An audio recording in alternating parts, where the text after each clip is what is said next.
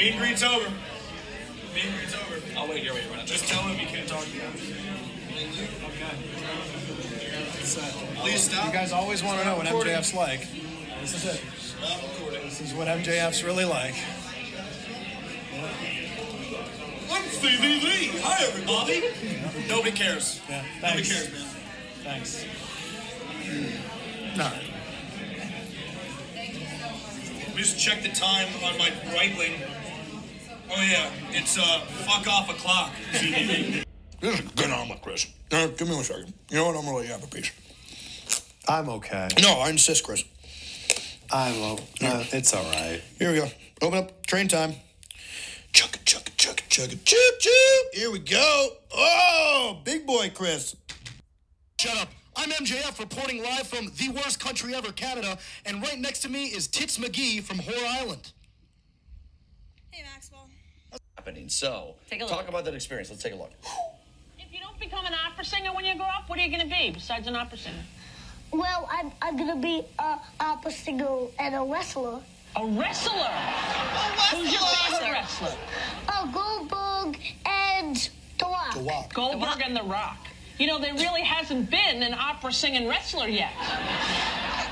You ever bringing any of the opera singing to what's happening? So let me explain something to you guys. Okay. What you just watched, I'm sure you watched it with a smile on your face. I mean, oh, isn't that so cute? Big, bright smile. Clearly, you had That young man, in that too. 5-year-old, Maxwell Jacob Friedman, he was taken advantage of. Rosie O'Donnell did not pay me for that interview. We waited for that cast to check.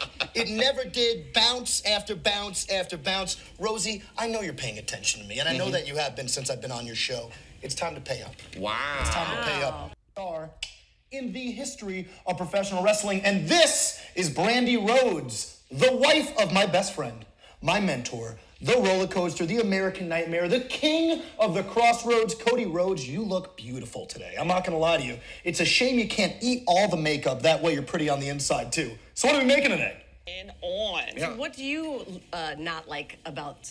It's the worst when they talk, right? Wow.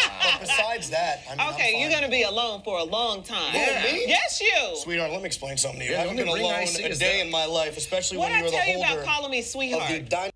In front of 2 empty seats, preventing other passengers from taking a seat. Is it savvy? Is it selfish? What do you think about a woman that does this? You're asking me? Yeah. Look, if I want to watch a woman lay down flat on her back, it's definitely not at an airport. Wow. She confronted me. She said, I really need you to do this podcast. And I said, look, I've heard this bozo before. He walks up to people. He says, what's the haps? That's true. Not a real phrase. Completely idiotic. Kind of looks like a, life-size troll doll. But then she goes, you know what? Maybe it's not a good idea because I heard a rumor. And I go, oh, okay. Now I'm intrigued. She goes, well, I heard that this man was asked by Kurt Hawkins and Zack Ryder to lend some money for a toy drive. And I said, ugh, please tell me he didn't give money to snot-nosed brats. I mean, that would disgust me. And she said, no, the issue is that he didn't. That's true. I said, I'll absolutely do this that's good. podcast. That's good. Because who wants to give handouts like that to poor children? Right. They don't deserve it. And work for your money, Sam. Video games! Yeah, I love video games, and then I lost my virginity. And that's why I'm gonna win.